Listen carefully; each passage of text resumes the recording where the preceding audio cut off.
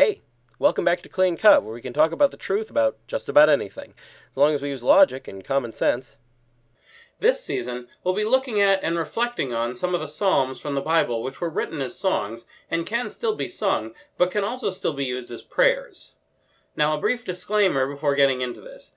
The Psalms will be numbered differently in different translations of the Bible.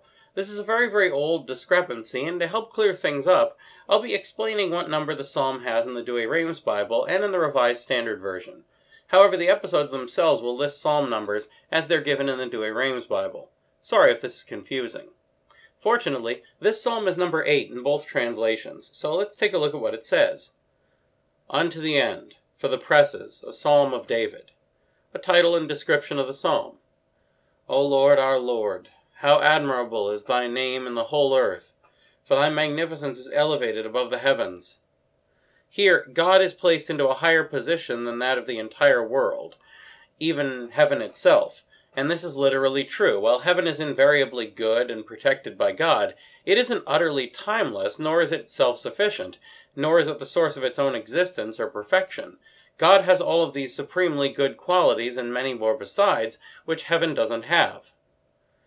Out of the mouth of infants and of sucklings thou hast perfected praise, because of thy enemies, that thou mayest destroy the enemy and the avenger.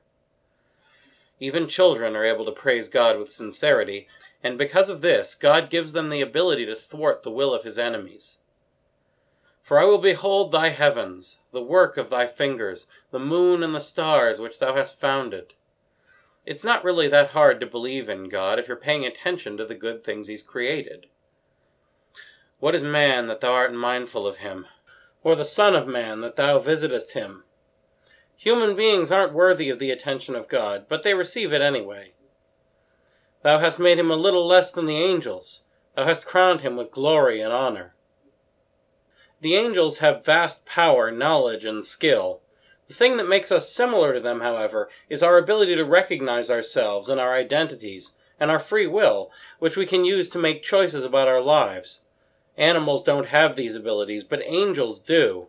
Because of this, God is prepared to give man great glory in heaven, if he'll only cooperate.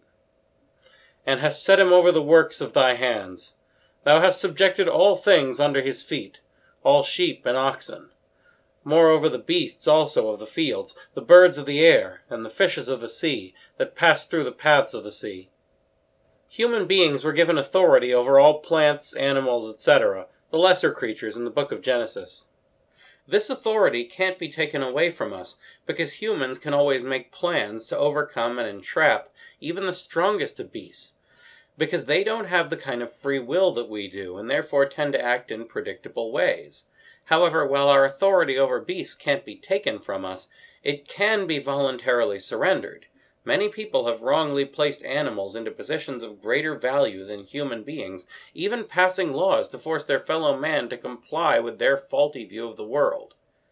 While our authority over animals should be used wisely, and not wastefully, the authority itself is not something that should ever be threatened, because generally, when people give something in nature authority over them, bad consequences tend to follow.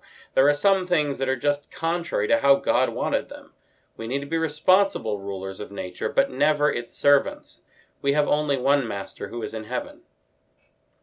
O Lord, our Lord, how admirable is thy name in all the earth.